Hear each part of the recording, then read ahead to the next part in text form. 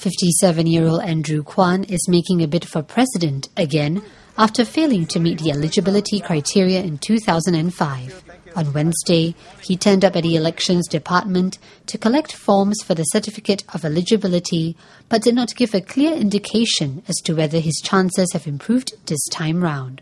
In this application for my COE, I will attach 4 years of the financial statement we signed jointly by the chairman, CEO, and myself. And it will meet what the form requires. Why didn't it meet the criteria in 2005? I won't know. This time I will also include 2 more documents. One,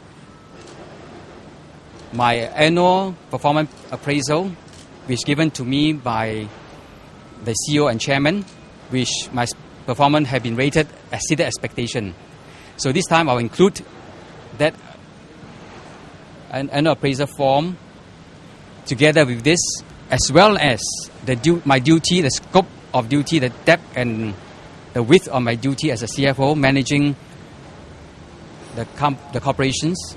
JDC is a corporation when I was there, have a capital and reserve size of 9.3 billion, which is 93 times more than if you look at the Constitution G Part 3, which 100 million.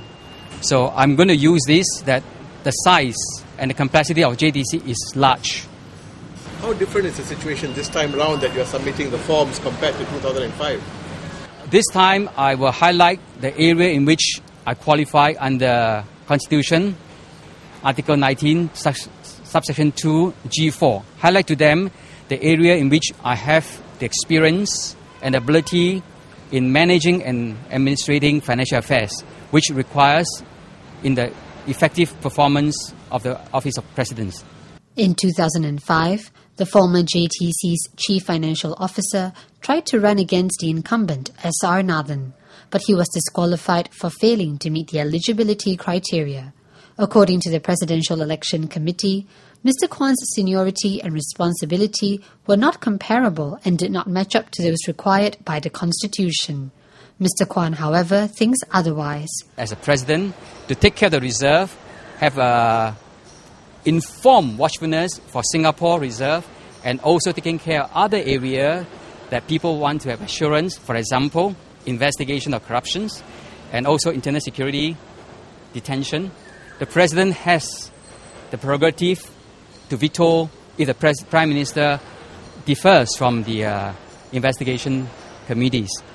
In April, Mr. Kuan wanted to contest in the general election as an independent candidate for Joo Chiat SMC.